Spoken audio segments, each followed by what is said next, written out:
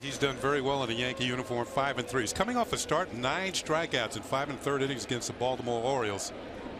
The 0-2 hit sharply to Headley. He goes to second one. On to first, it's a double play. And you'd be one of the wild card teams as Lynn swings and misses. Valencia swings and misses. Swing and a miss. Pilar down on strikes.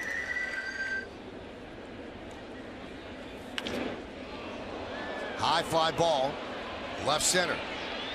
Ellsbury's there to make the play for the final out of a 1-2-3 inning. Swing and a miss. Tolley down on strikes. Oof, good pitch. The 1-2. Swing and a miss. Rasmus down on strikes.